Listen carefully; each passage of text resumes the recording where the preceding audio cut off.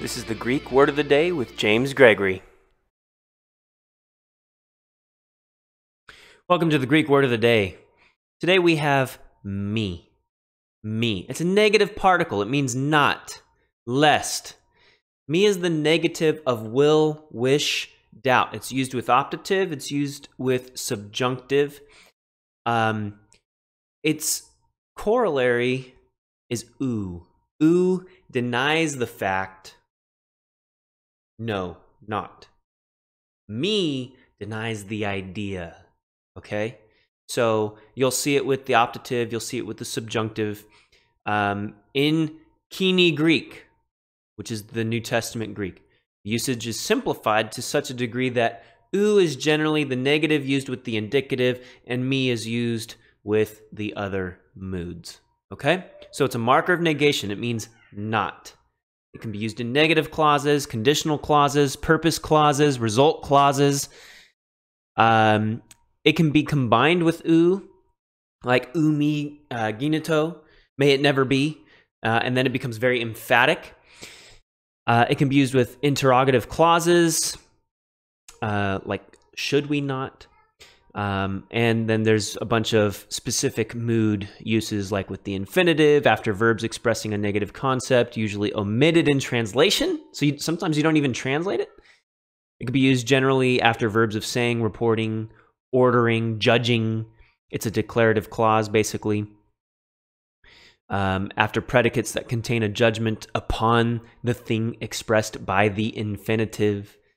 It could be part of a genitive, substantive, infinitive, like to me, that not. So there's a lot of different uses here. It could be with the dative of the substantive infinitive, with nominative or accusative of the substantive infinitive, so on and so forth. Aorist subjunctive, specific uses. It could be a marker of conjunction after verbs of fearing.